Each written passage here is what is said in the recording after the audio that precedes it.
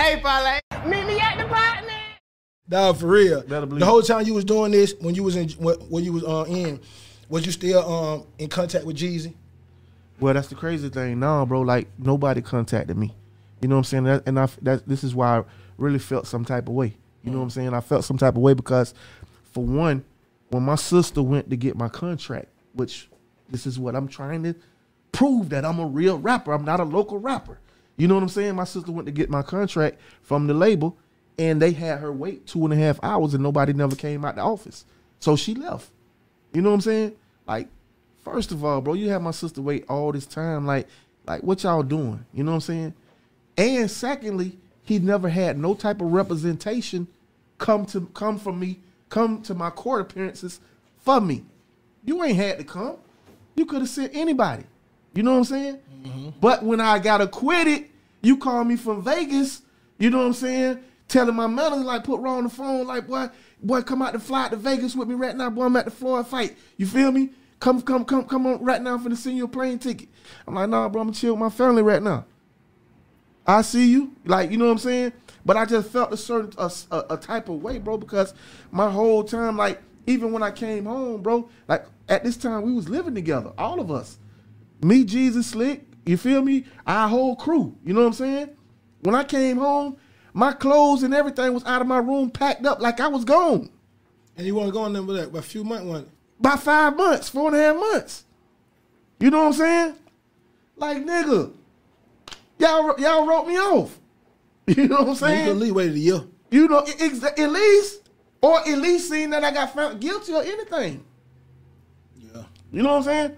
So, you know, it started there. You feel me? And then it just became, from the music, it just began to get badder and badder, bro. Just him showing me different things, and you know what I'm saying? And then I'm trying to keep all this shit from my people, because you know how it is when you got niggas who already done told you already. And you don't want to prove these niggas wrong, so you're like, I'm gonna thug it out, see if I can iron this shit out, get it straight, so I ain't got to tell these niggas. Exactly. I don't want to tell these niggas, then we iron this shit out. Then these niggas like, you know what I'm saying? Yeah. So that's what I'm on, like, you feel me, the whole time. And you know, the shit came, we do the USDA album.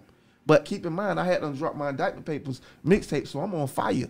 I'm doing shows. I ain't even in Atlanta. I'm on the road. I'm moving.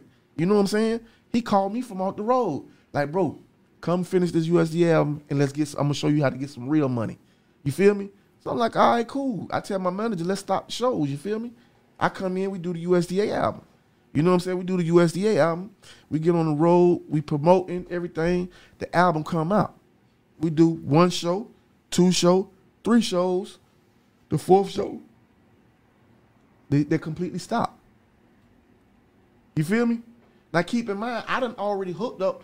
I'm sure you know Coach Wilson. Yeah, I know Coach Wilson. That's my homie. Like, you feel me? He done set up a tour for me and Slick by ourselves. Jeezy tell me, like, nah, man, y'all don't need to do that, man. I'm gonna take y'all on the road with me. You know what I'm saying? And we gonna get some real money. So I'm like, all right, cool. We do the 1 show, the 2 show, the 3 show, the 4th show, it completely stopped. Now me, always been a nigga on my own. I know how things go. I know when shit going how they ain't supposed to go. You feel me? I'm knowing some fuck shit going on. You feel me? But I'm like, damn. But we ain't doing no more shows. So I'm like, come to find out, he tell Kink, don't book them nigga shows with mine no more. So I'm like, what? So I instantly, I'm definitely not finna be around this shit no more, dog. You feel me? So I leave. I leave from Atlanta. I go back to Florida. I'm back doing shows. You know what I'm saying? Keep in mind, bro, this is crazy shit in the world. When I got picked up for the federal case, right, I had a firearm in the car. You know what I'm saying? But they couldn't see the firearm that was in the seat, bro. Like, you feel me? I wasn't in the vehicle or nothing. You know what I'm saying? When I got picked up, they never, ever mentioned the gun. So when I won in Florida, the feds told Georgia, nigga, y'all got to charge him with that gun because they was pissed off. You feel me? So 10 months later, I'll never forget, I'm outside. I'm going to Florida getting ready for a show. I'm outside of Albany, Georgia, and they have a roadblock as you coming into Albany. They always have the motherfuckers. They have a roadblock. So they pulled me over. Like, I ain't worried about nothing, nigga. I just went through all that shit. You feel me? So they pulled me over. They tell me my license suspended. I like, my license suspended? You like, what? Then the man come back, he said, step out the vehicle. So I'm like, what? I step out the vehicle, He said, you got a federal indictment. I said, what? I said, man, I just went through that. What you talking about? That's got to be wrong. A computer error, you feel me? He like, nah, you got a federal indictment. So they take me to jail. They got to ship me back to Atlanta. I got to go through this fuck shit, you feel me? So as I'm going through this fuck shit, you know what I'm saying, T.I. get caught with his guns. You know what I'm saying? I have Bruce Harvey, ponytail. I know Bruce Harvey. You know he don't fuck off. Yeah. You know what I'm saying? So I had Bruce Harvey. So my lawyer, he telling the judge, he like, Your Honor, this the first person I'm telling this in the interview, bro. You feel me? And it's facts. Like, Wendy Day was in my court. Wendy Day was there. Snake was there. You feel me? Like, all these people was in court. My lawyer tell the judge, he said, Your Honor, he said, I can't understand why y'all trying to give my client 15 years. He hasn't been in trouble in 10, 15 years. Like, you feel me? But Mr. Harris has got caught with all these firearms, and they only giving him a year and a day. The judge says, well, from my understanding, Mr. Harvey, he said, first of all, let me say this. He said, from my understanding, Mr. Harris is a play rapper. He said, but your client, he's been out there. He know the difference. He said, and from my understanding, the government gave Mr. Harris his plea agreement. You feel me? That's what they said. You feel me? The judge said this. You know what I'm saying? You know. So my lawyer just said, my lawyer said, and I picked this up, but I found out after that that the judge gave my lawyer his first case. So I mean, that's how relationships work, bro. He said, my lawyer told the judge, he said, Your Honor, he said, you know, I was taught to fight the hell freeze over. And when hell freeze over, we're going to continue to fight. He said, yeah, Mr. Harvey, you know, I know that slogan to myself. He said, but your client, he's going to prison. You feel me? So I'm like, fuck. You know what I'm saying? I'm like, damn dog, I just got acquitted for a life sentence. Now they're trying to give me 15 years, bro, for a firearm, no fingerprints. Slick was in the car, bro. Like, you know what I'm saying? I wasn't in the vehicle. You know what I'm saying?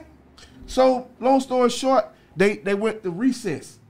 When the judge came back, the judge called me to the podium. He said, Mr. Fawcett, come to the podium. He said, bailiff, move to the side. Let me holler at Mr. Fawcett. When I come to the podium, he said, you know what, Mr. Fawcett? He said, because before then, I got up and I talked, and then my sister talked. I told him basically, I said, Your Honor, I accept my responsibility for being around a firearm, but it wasn't my gun. You feel me? I feel like I should be punished, but I don't feel like I should go to prison. I said, I done a lot of things in my life, and I accept all consequences, but it wasn't my firearm. You know what I'm saying? So they go back and they do they wait, they do the recess. When he come back, tell the bailiff to move to the side. He called me. He said, Mr. Fawcett, I believe you're a changed man. He said, do me a favor. Come back in 2 years. No, he said, come back in 1 year and tell me about all the good stuff you done. So that's when T.I. was going through his shit for, whatever. And they didn't know how much time he was getting. He had the plea agreement, but they didn't know how much time he was getting. So my judge wanted to see how much time they was going to give him. You feel me? So make a long story short, I got to do the whole year on probation, federal probation. I got to report. I got to tell, anytime I go on the road, I got to tell what the hotel I'm living at. Anything that's going on, I got to come in. I got to take P-test. You feel me? All this shit going on while I'm still trying to record my album. So we passed the USDA album, we on my album. You know what I'm saying? But make a long story short, by the grace of God, when I come back, you feel me? I wound up getting 3 years probation. You know what I'm saying? And the prosecutor was like, they're gonna appeal it. The judge was like, I've been doing this so many years. You can appeal if you want. I don't care. I'm not sending this man to prison. You know what I'm saying? And I get through that shit. You feel me?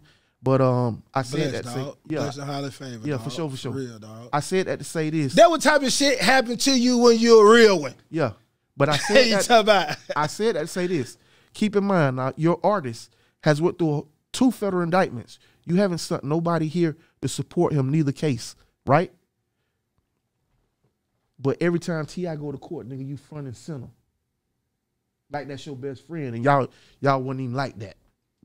If we keeping it real, y'all wasn't like that. Y'all probably started being like that years later, but y'all wasn't like that. You feel me? Mm-hmm. So I'm saying to myself, like, this shit crazy, dog. You know what I'm saying? So as I'm dropping my album, I'm getting ready to drop my album, and I'm in New York doing my promo. Louis Bag is number 19 on radio right now. You feel me?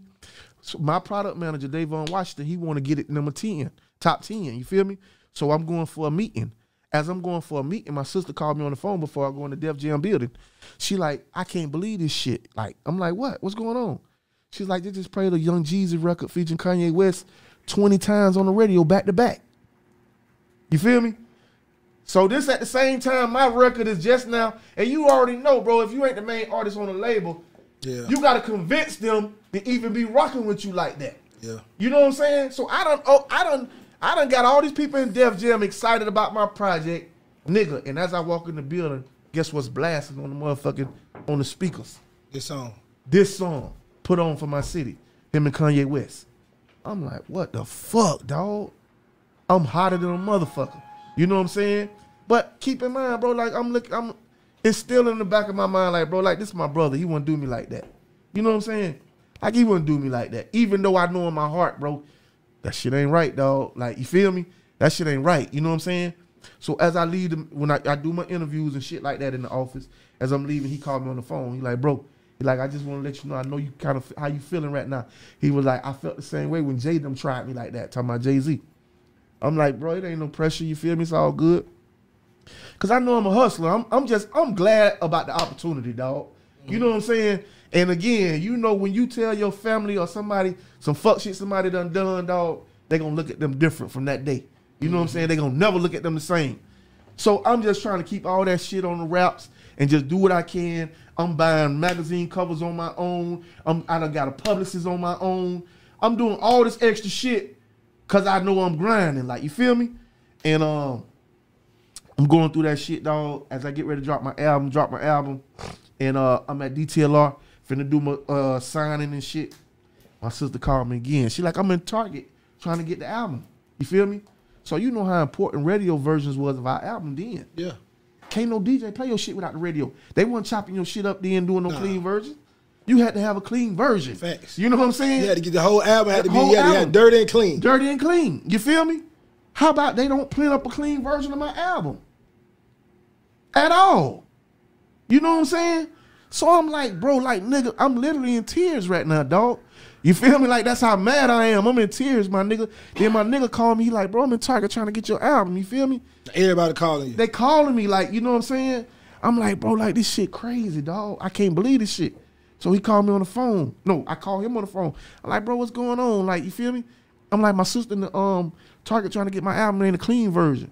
Like, hold on, man, let me call you back. He had a habit of blaming shit on Kink. You feel me?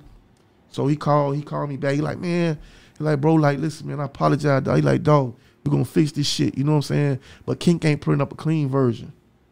So I'm like, my heart dropped, dog. I'm like, man, this shit crazy, dog. Like, I can't believe it. Like, you feel me? And that shit was crazy, dog. You feel me? I continue to try to thug it out. I'm fighting court cases. I'm fighting this nigga, like, you know what I'm saying? And that shit just went, it wore me down. Mm-hmm. I can't do nothing to the nigga because the nigga my people. Like, I grew up on that. You don't touch nobody you love. You feel me? Mm-hmm. And he don't even get that, dog. He don't know how blessed he is, bro. Because anybody else, dog, it'd have been real pressure, probably, like, for real. Mm-hmm. You know what I'm saying? But yeah, dog, that shit fucked me up.